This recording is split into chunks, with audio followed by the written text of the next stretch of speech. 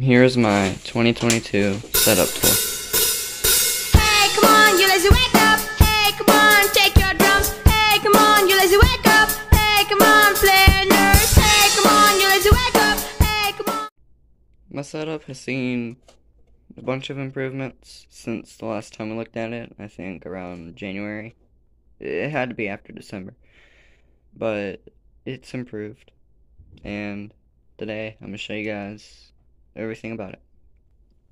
So first, sitting down, we have the 144 Hz MSI Optics Magic 241C monitor. I love it. My favorite monitor, and it's the only monitor I've ever had, but way better than 60 Hertz. Next, I guess I'll just go ahead and do the strip lights. We have blue strip lights. They go from way over there all the way up, over, and around. So next we have a amateur.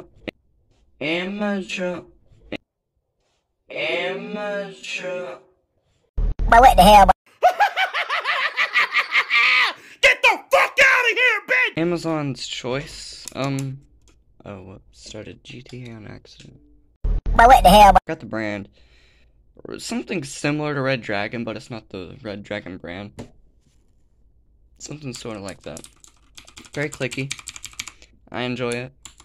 It's got very different modes. Various different ones. Next, we have a Walmart wireless mouse. It's the On brand. It's not plugged into my Xbox right now, but can't turn it on. It's got 4 mouse side buttons, and there is a mouse software that you can use with a laptop. I enjoy this mouse. You can fix this button. This is the DPI button. You can change it to whatever you want. You can make it do what left click or right click does. It's amazing. Okay, this is the non-LED mode. And then you can flip it. And you have LED mode, where that lights up and the bottom lights up. I use it in this mode because it's better. Saves battery, and you get 70 hours of play before you have to charge it again, and I've only charged it twice in its lifetime. Next, we have the Control Freaks on the Xbox Series S controller, and this is my favorite controller. I like it more than the original Xbox One controller. It feels way much better. The triggers are shorter, and you have, let me let the camera focus. Anyways, there's grips on the back, and it feels nice. Just like textured. The D-pad is way more improved. It feels amazing. My brother has an Xbox One S. He doesn't really play games competitively, plus he's 10, so of course he wouldn't. And the share button is also a good feature. The Galaxy Control Freaks are amazing. I love them. I've used them since I had a PS4 Pro. They are the best design. You cannot change my mind.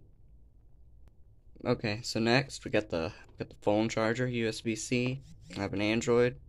Okay, so next we got the let's see, CTL, a whole bunch of numbers. Windows laptop.